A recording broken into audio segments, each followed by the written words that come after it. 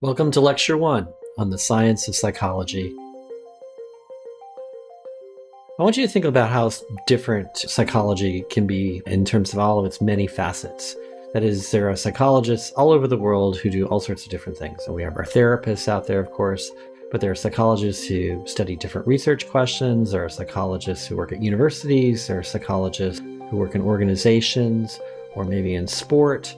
There's just many different kinds of psychologists. So psychology is really multifaceted.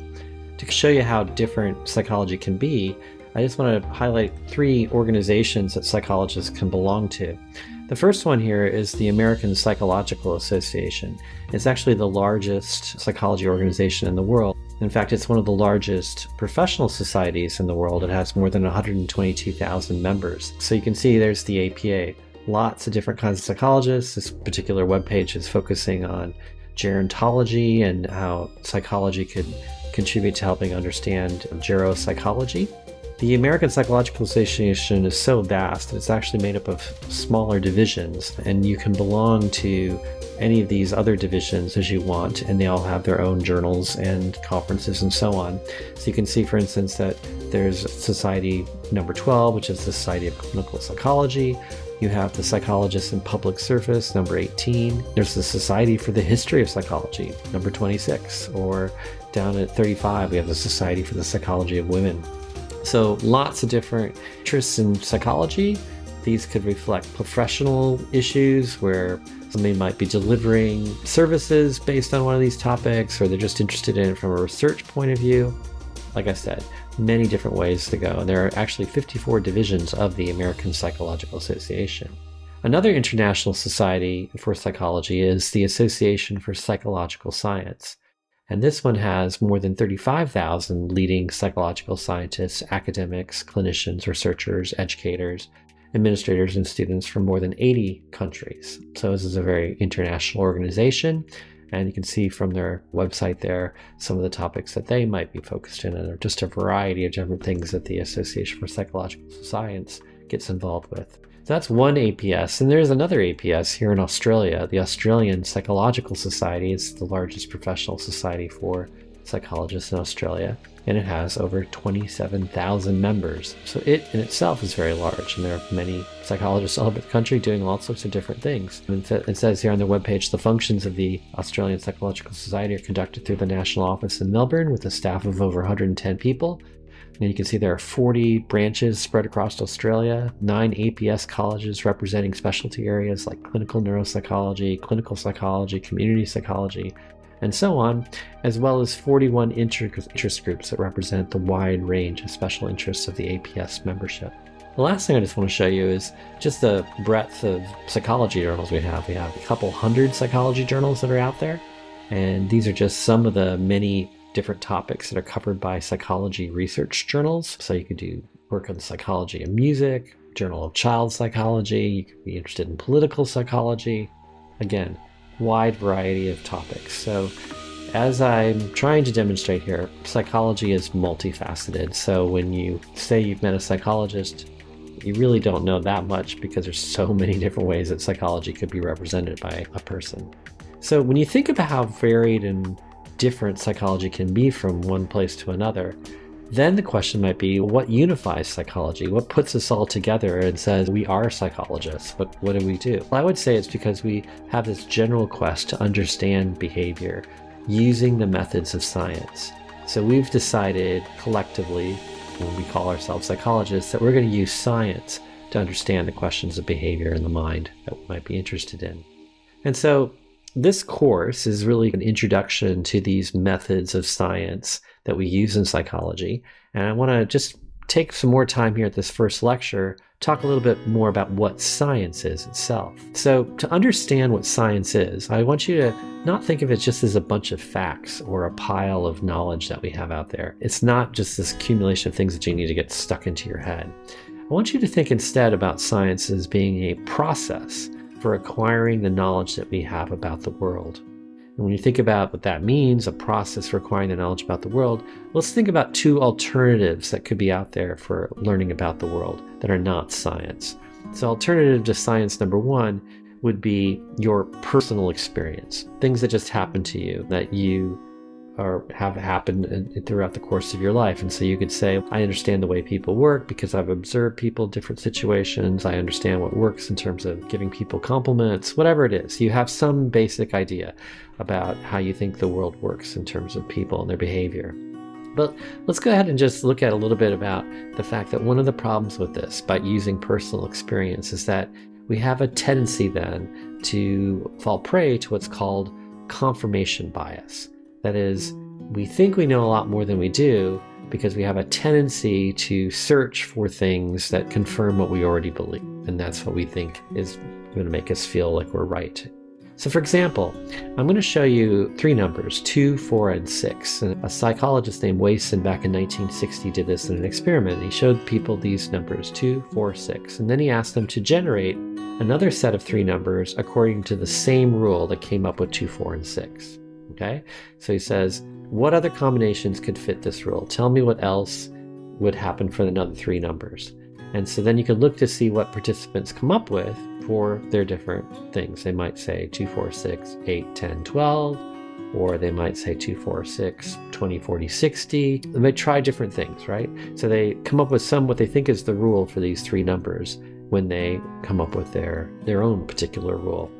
But it turns out that the actual rule that Watson had come up with when he did this was just three numbers in ascending order. That it could be any three numbers where the next number is bigger than the number that happened before it.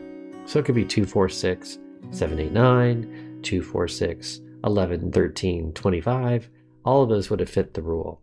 And so the reason why I bring all that up, what Watson was trying to show, is that when he then told people what his rule was, participants then said, oh, of course, that's the rule. That's what I thought all along. And so people hear that rule and they think, yeah, that's of course what the rule is. And that's what they think they would have said is the rule. But it's not really what, necessarily they would have predicted. So that's why this is confirmation bias. It's this tendency for people to search for confirmation of what they already believe. And so they might have generated their own rules, 2, 4, 6, 8, 10, 12, because they think they know what the rule is to come up with 8, 10, 12. Or when they hear what the actual rule is, they say, oh yeah, of course, I knew that all along. Either of those things is confirmation bias. And see, what that does is it gives us, from our own personal experience, a lot of confidence that we always think we know what's going on, that we understand it. And then, so as an alternative to science, it's not the best way for us to actually learn about human behavior as psychologists. So another alternative would be to science is just to use the method of authority, which is we just go ahead and let people who are experts tell us everything. So they write a great self-help book, or they have a textbook, or whatever it happens to be. They have a famous professor who just tells you everything you need to know, and you listen to what I say, and you make notes of it, and you study it. And so, therefore, you now become an expert on psychology. But the problem with that is that you don't really know if my knowledge is always going to be accurate. I might be flawed. I might be giving you wrong information. We might not know that the authority figure really isn't an expert, doesn't really know about that. And it also has just the problem that a lot of what things that an authority figure says isn't directly verifiable. Sure, it's a way for us to know about the world, to hear things from authorities, but it's not science. That's not the way that we want to learn about how humans work. It's just by listening to experts tell us what it is that makes people work. Again, I'm not trying to say that the personal experience and the method of authority don't have their value, but they're certainly not science in themselves, okay? So let's go back to saying what science actually is. And in order to think a little bit more about what science actually is, I want you to consider the work of a very famous, quote-unquote, psychologist. And that psychologist is one that you probably heard about back when you were in high school, and that's Sigmund Freud. So Sigmund Freud is probably our most famous psychologist, even though he actually specifically wasn't a psychologist. He was more of a medical doctor or a neurologist. He was born back in 1856. He moved to Vienna, Austria in 1860. He stayed there until he was 19, until the 1930s, till 1938, when the Nazis came into Austria. He was the eldest of 8 children, and the eldest of 8 children of his father's third wife. But he ended up studying medicine, being a brilliant student, and went off to the University of Vienna, and like I said, specialized in neurology. He married Martha Bernays, who in this picture. And he also went off to Paris for a year and learned a lot about neurology from a famous neurologist there named Charcot. He came back to Vienna after that year, and he stayed there and set up his practice until he had to flee Austria in World War II. He then ended up moving to a London suburb called Hampstead, and he stayed there until he died in 1939.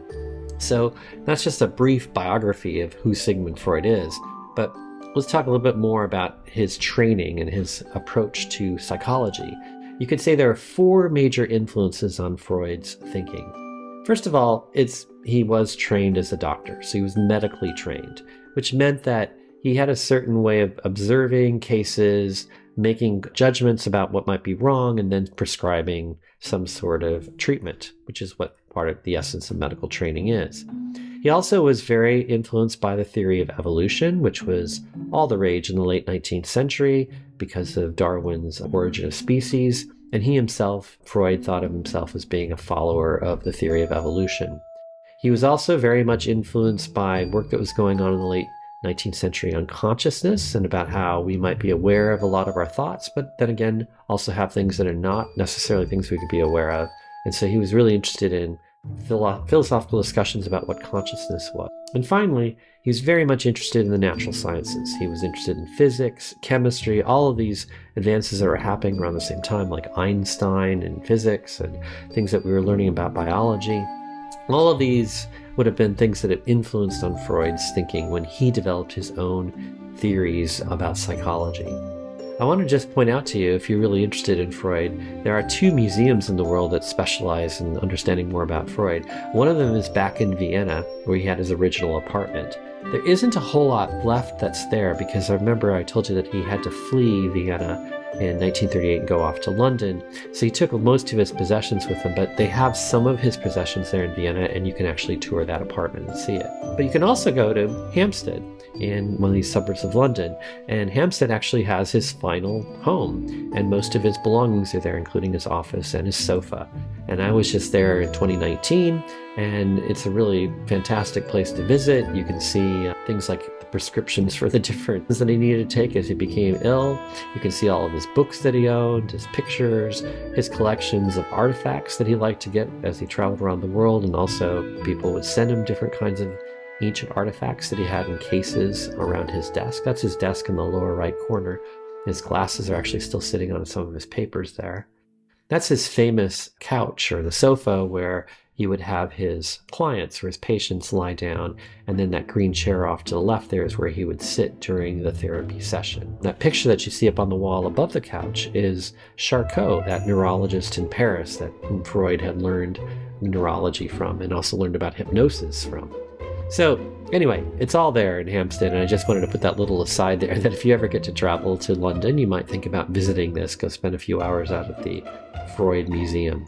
Now, the other things that Freud are famous for are things like the Oedipus complex, and I'm not really going to get into what the Oedipus complex is, but basically it's inspired by a Greek tragedy that by Sophocles, written in 429 BC, and Freud was really moved by this play, and he thought that perhaps it explained a lot about his own relationships with his mother and boys growing up in terms of their attraction to their mothers and so on. So that became part of his theorizing.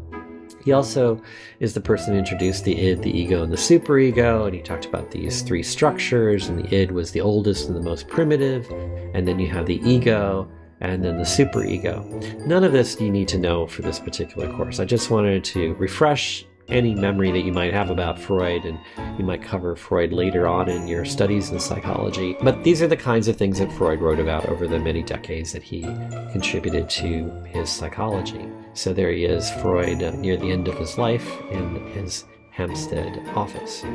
Now, the thing about Freud is that even though he's so famous, and we think of him as our quintessential psychologist, Freud isn't really considered scientific today. So most of the mainstream psychology people will tell you that Freud's theories, his ideas, are unscientific.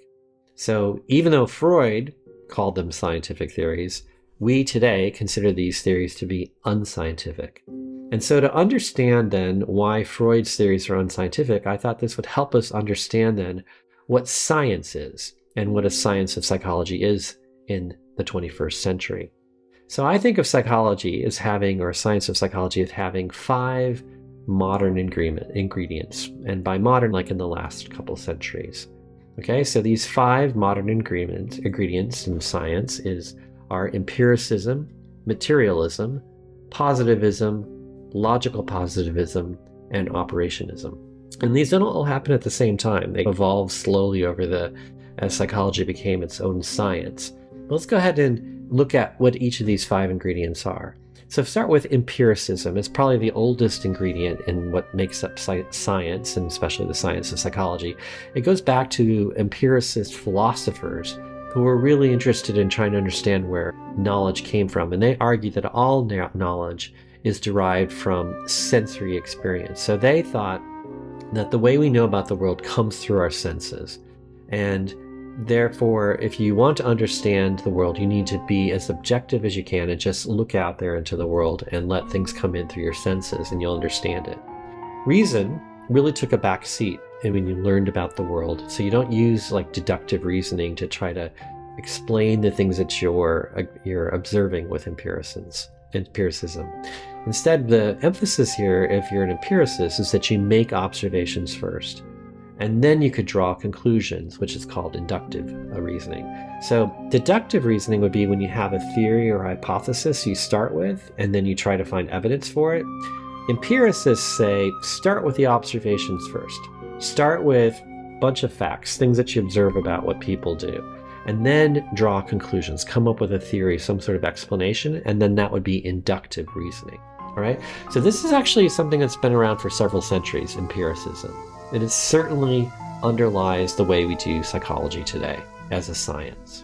The second ingredient that I think is important to bring up is the idea of materialism.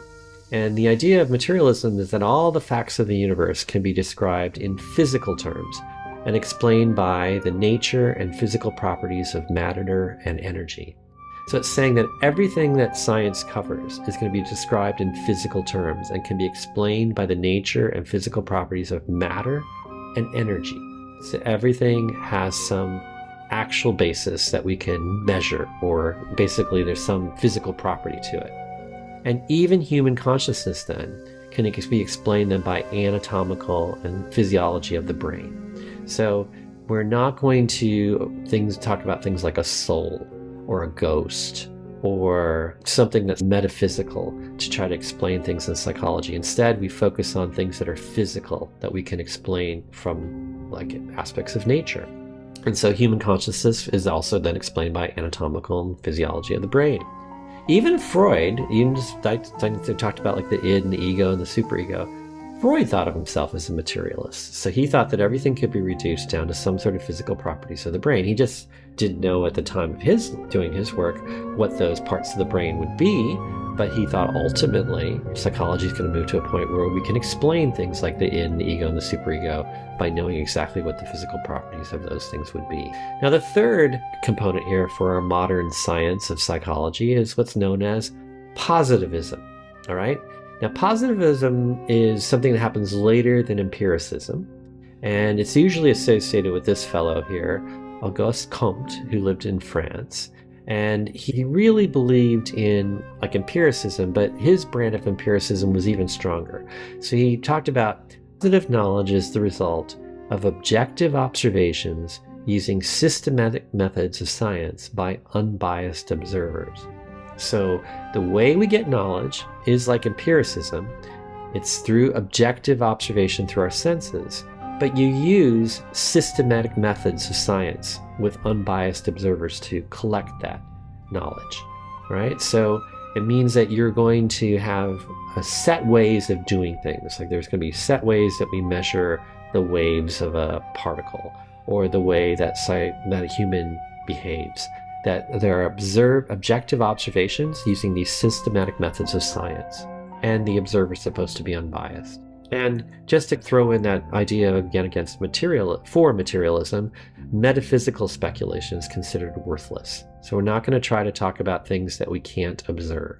There was also a lot of premium put on practical knowledge. So positivism as a part of science was that we should be trying to think about how we can take this information that we're getting from our senses in this systematic way and turn it into something practical. So Comte and his followers really valued practical knowledge, believing that there was this intimate connection between understanding nature and controlling it. So you could understand exactly how trees grew or people behaved, and then you could control it because you have that knowledge. So he, in fact, argued that the ability to control nature was evidence that it was understood. That if you could, for instance, create an effective steam engine, that meant you really understood a lot of different principles of physics in order to make that steam engine. So his faith in science even led him to believe or recommend that we should deliberately redesign society once we knew more about the control of behavior and the way people worked.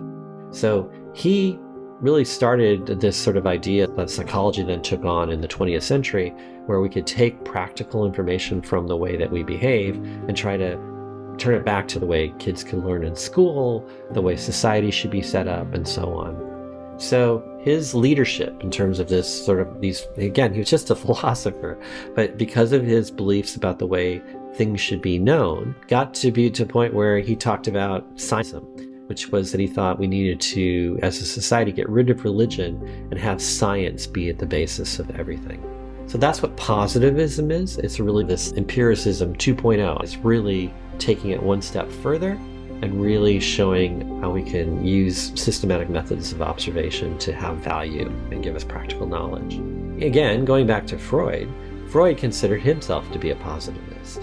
In fact, he even wrote something similar about getting rid of religion in 1933. Here's just a little quote, and it might be a little dense, but he says, "It's not permissible to declare that science is one field of human mental activity and that religion and philosophy are others, at least equal in value, and that science has no business to interfere with the other two. That they all have equal claim to be true, and that everyone is at liberty to choose from which he will draw his convictions and in which he will place his belief. A view of this kind is regarded as particularly superior, tolerant, broad-minded, and free from liberal prejudices. Unfortunately, it is not tenable. It's simply a fact that the truth cannot be tolerant, that it admits no compromises or limitations, that research regards every sphere of human activity as belonging to it, and that it must be relentlessly critical if any other power tries to take over any other part of it." So you can see what he's saying here is that religion and philosophy cannot be held up as equal to science. Science is going to give us what the truth is, and therefore if that truth goes against what philosophy or religion is saying, you can't keep holding on to religion and philosophy. So that's why we consider Freud to even be a positivist. So he's already got three of those elements of modern science, right? He's got empiricism, he observes his patients, he is a materialist, he doesn't believe that there's any kind of soul or something metaphysical out there, and he's a positivist. As I said, it looks like Freud could be considered a scientist by our modern definitions, right? But there are still these other two ingredients, and this is where Freud starts to fall down. So as we move on into the sort of history of science, we get into what's called logical positivism. And this is something that arose in the 1920s and 1930s in Vienna, Austria. So there was a group of physicists, logicians, and mathematicians in Vienna, and they called themselves the Vienna Circle. And what they wanted to do was work together as physicists, logicians, mathematicians to formulate general principles of gathering knowledge, particularly by taking lessons from successful sciences like chemistry and physics. So they had this goal of having a unified science, one in which the language of science would rest a lot on the use of symbols to eliminate the problems that come from natural language. So for decades, they really talked philosophically about what makes good science. And they said that science has two features. According to them, it's empiricist and positivist. So there's two of those three elements that I just mentioned. So they believe in empiricism and they believe in positivism. But they also say that it uses logical analysis or reason. So this is something new. So they're saying that you can use logic to tie together some of the things that come from empiricism and positivism. You can use good logic to make deductions about things, given the fact that we already have some evidence. So that's why logical analysis is going to be important. They say there are two different kinds of logical statements you could have about your experiences that come from empiricists and positivists. And some of those logical statements are statements that are reducible to simpler statements. So you could take something that it might describe the way that you perceive music and then maybe reduce it to simpler statements about how you can perceive individual notes or the melody or whatever it happens to be. So the idea is that there's logical statements that can be made about different things that we observe in our experiences. But they also said that there are other statements that cannot be reduced about the experience, and then these become devoid of meaning, and these would be metaphysical explanations. So this is where we run into the limitations of science. So we get to a point where we come up with statements that we just don't really understand what the phenomenon is. They're not going to be relevant. They're not going to be useful for us in science, in psychology. So metaphysical explanations are not going to be accepted by logical positivists. I'll give you an example of a specific person who really took on psychology, and that's Karl Popper. Karl Popper was part of this Vienna Circle, but he never actually was really a member of it. He frequently communicated with those people in the Vienna Circle. In fact, he was born and raised in Vienna. His parents were good friends with one of Freud's sisters. He went to the University of Vienna. He attended lectures in math, physics, philosophy, psychology, and so on. He even worked for one of Freud's followers, Alfred Adler. So he had a lot of contact with psychologists, and in fact, in 1928, he earned a doctorate in psychology. But because he and his wife were Jewish, they had to flee Vienna in 1934. He first went to the UK, and then he ended up in Canterbury University in Christchurch in New Zealand in 1936. He was there until after the war, and then in 1946 he moved back to the UK and was at the London School of Economics and at the University of London. So that's a little bit about his background. Now, the thing about Karl Popper was that he didn't really believe much in theories. He thought theories shouldn't have a whole lot of value in science, that theories were too conjectural, too hypothetical, and it would be very hard to have a good theory that you could test with experiments and so on. He just didn't have a lot of emphasis on them. He'd rather stay focused on observations and getting more and more data. The other problem that he thought was that a lot of theories were not falsifiable. That means that you can't come up with a way to ever turn out that the theory was wrong. And so falsifiability to him was the difference between what was and was not genuinely scientific.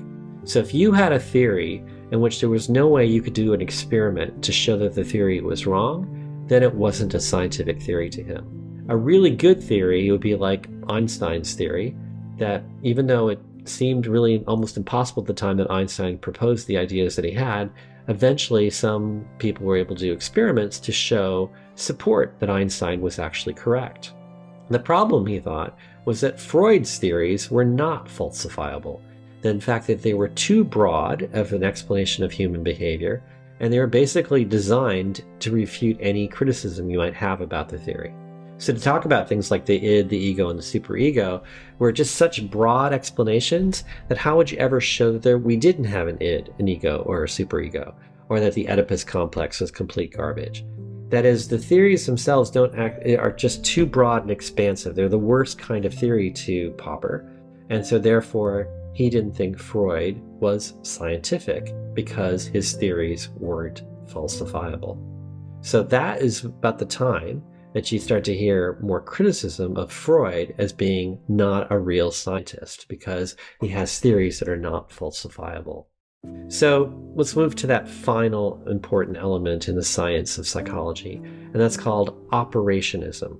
Of those logical positivists that I mentioned, like the Vienna Circle, one of those people who spent a lot of time talking about psychology was a guy named Rudolf Carnap.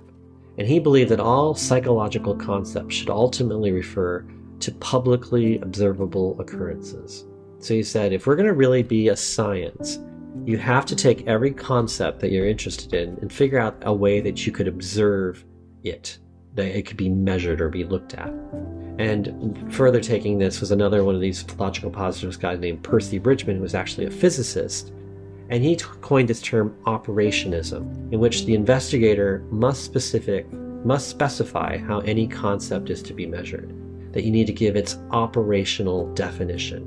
So the idea here is that if I have a concept like hunger, that sounds like I'm saying the animal is hungry or the human is hungry. I need to find out a way that I can publicly observe what hunger is. How can I actually measure hunger? And for instance, a behaviorist like Skinner other researchers that worked with rats might say hunger is defined by the number of hours since the last meal. So if you've deprived the animal of food for 12 hours, you could say that it must be pretty hungry. The hunger level is pretty high because it's been 12 hours since its last meal. So you see, there's something you can publicly observe, like the amount of time that's happened since the last meal, then to define what hunger is. Or maybe you have some physiological measure of hunger, like how much sounds the stomach makes or something like that. That's again where Freud had a problem. It was very hard to come up with operational definitions of Freud's ideas. B.F. Skinner, a really famous psychologist, wrote, "Freud appears never to have considered the possibility of bringing the concepts and theories of psychological science into contact with the rest of physical and biological science by the simple expedient of an operational analysis of terms."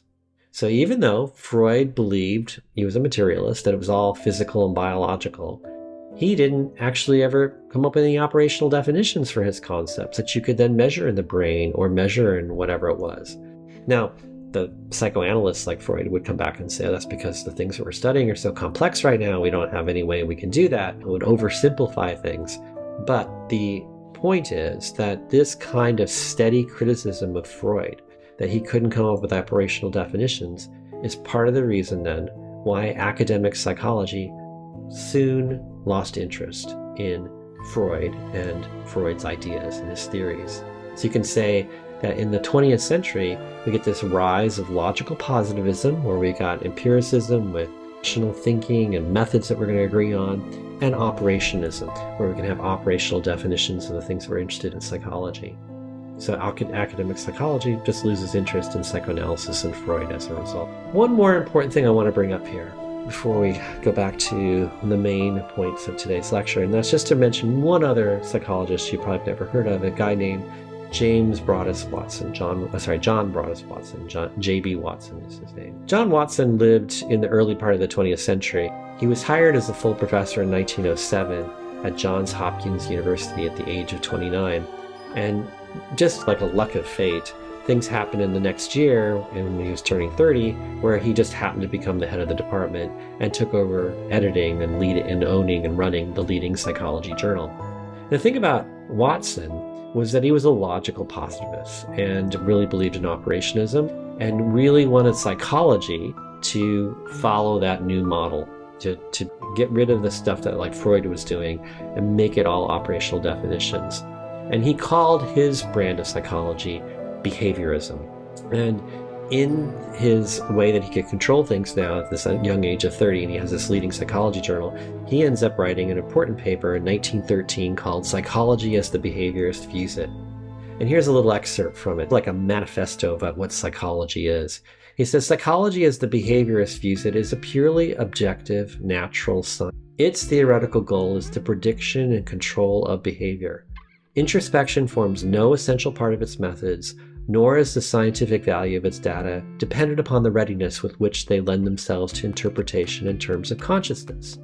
The behaviorist, in his attempts to get a unitary scheme of animal response, recognizes no dividing line between man and the behavior of man with all of its refinement and complexity forms only a part of the behaviorist's total scheme of investigation." So one of the things he's saying there is that you can actually study non-human animals and to also understand psychology. So what this declaration of independence from traditional psychology, the way Freud and others might have been doing it, is he's saying, first of all, psychology must be completely objective and rule out all subjective data or interpretations.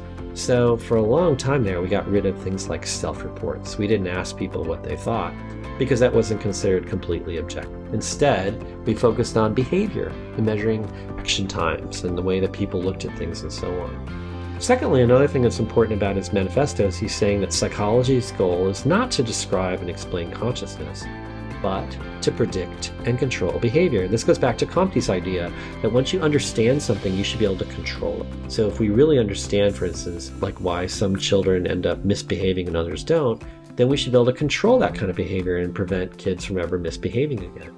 And finally, he denies the traditional psychological distinction between humans and others, and he says that we should be studying apes, rats, pigeons, and even flatworms because of the continuity of life, and this has to do again with evolution.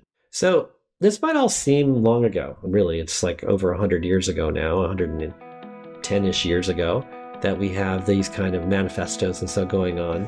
But why I bring it all up now is just to make sure that you understand that the way that we do psychology as a science today was something that evolved over several decades, over a couple hundred years, in fact. And what we call psychology today is because the way we do our science today is because we've agreed upon all of these things that sort of came online over the decades.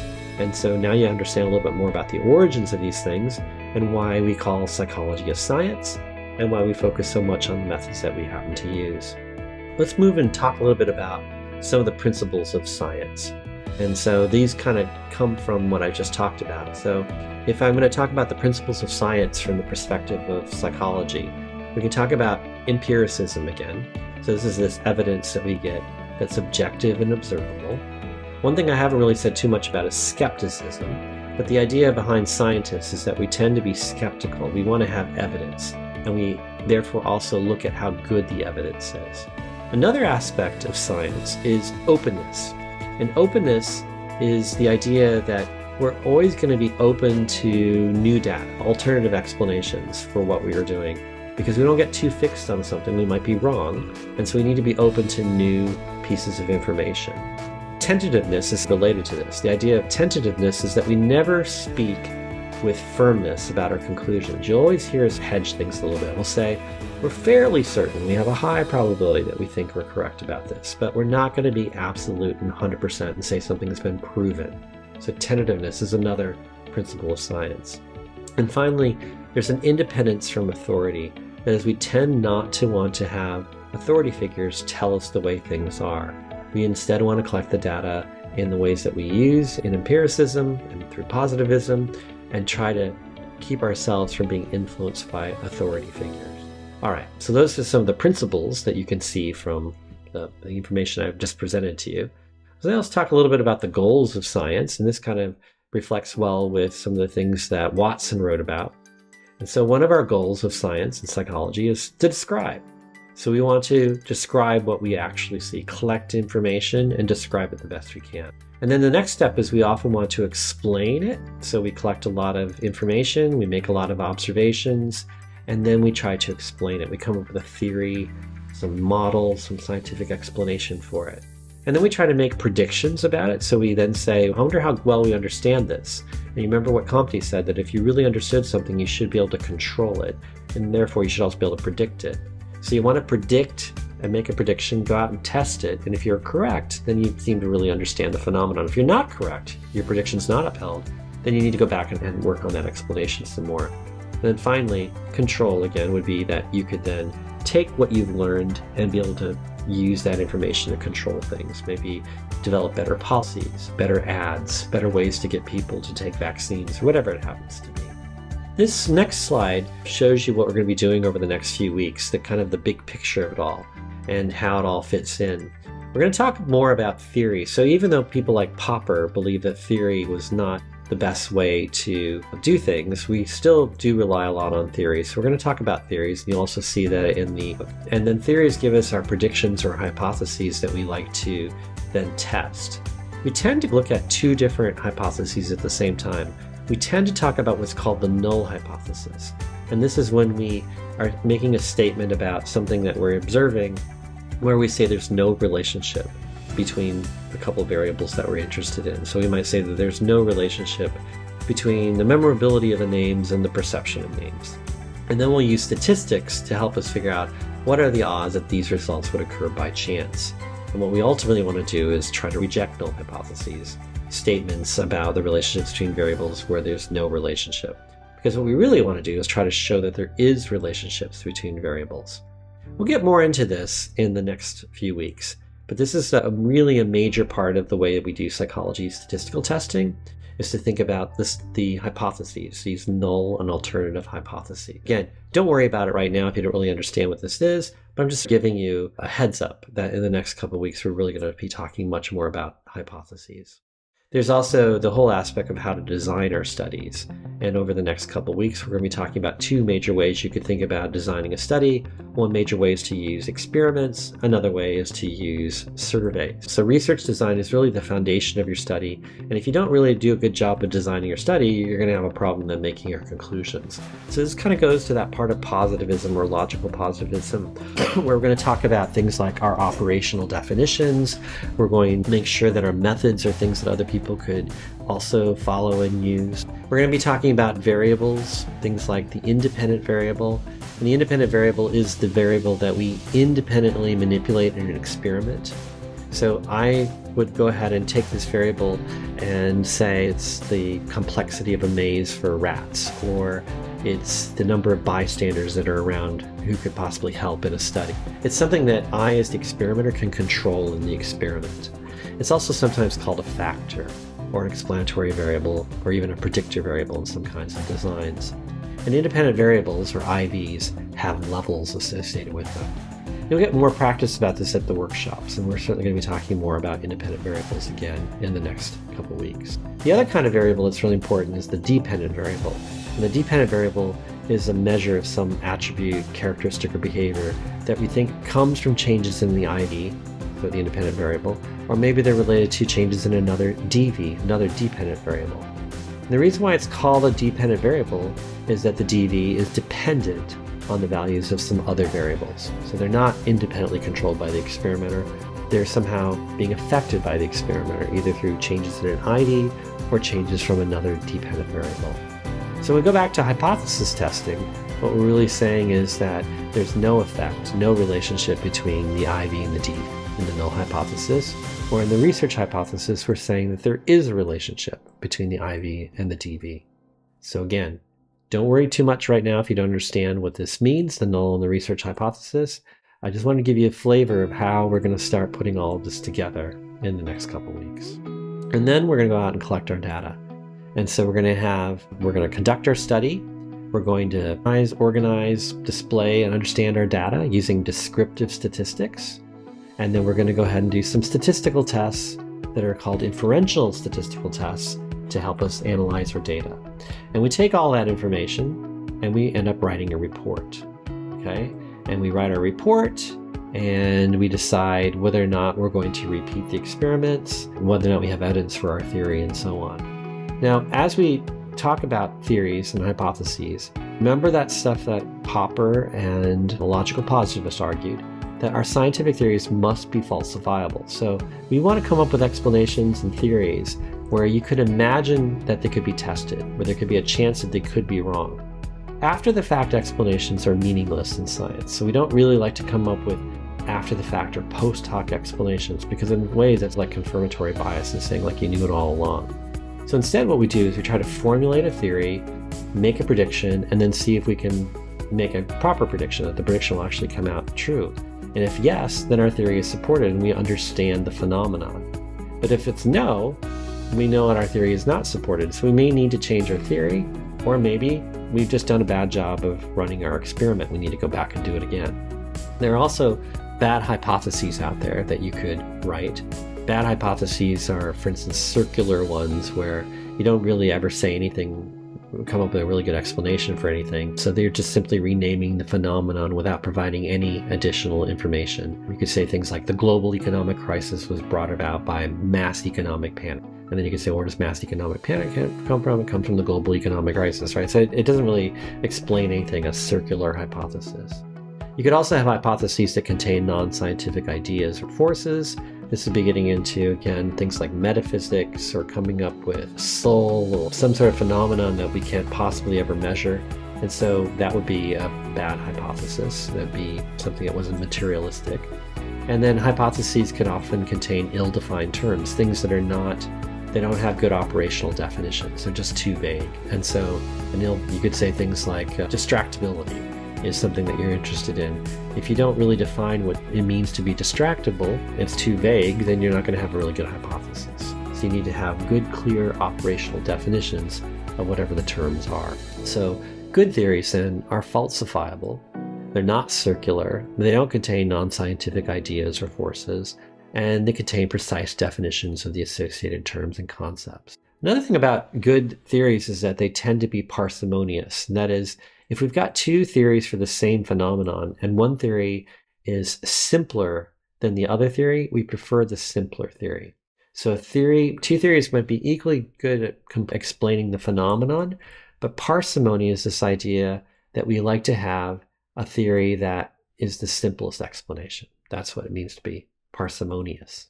So as we move to this course, the last thing I'd like to do today is introduce 4 pillars of this course, 4 aspects about research methods and statistics that will be something that we come back again and again to throughout the semester. So the 4 pillars I'm going to call are hypothesis testing, sample size, power, and effect size. All right? So these are the 4 pillars, 4 things that if there's anything else you're going to take from this entire course this semester, you understand what these 4 things are. Okay? So number 1, hypothesis testing. This is this thing I keep bringing up where we're going to learn how to set up the null and the alternative hypothesis. And then we're going to collect our data, and then we're going to evaluate the statistics. And then we're going to decide whether or not the finding that we got was rare enough to reject the null hypothesis. And this is where you hear about p less than 0.05. So you've heard about this before in psychology articles. P less than 0.05 is really important. This is when we're deciding to reject the null hypothesis. So obviously, pillar number 1 is something that you're going to learn a lot about over the next few weeks and something you're going to need to master. The second important pillar is what's called sample size. And this is the number of participants in your study. Now, when we run a study, we need to figure out how many participants we're going to test. And the question then is, what determines this number? How many participants should you actually have in your study? And partly this is going to be determined by our resources, whether or not we have funding from a grant. Can we pay for our participants? Are they plentiful? And whatever guidelines we have in research that tells us about this number. Number 3 is going to be power. And this is our statistical ability to correctly reject the null hypothesis. You want to have as much of this ability as possible, so we try to increase our statistical power as much as we can. So that third pillar is called power, or statistical power, the ability to correctly reject the null hypothesis. Again, you'll learn more about power, and we'll come back to it again and again over the next 12 weeks. This is an important pillar that we'll bring up many times.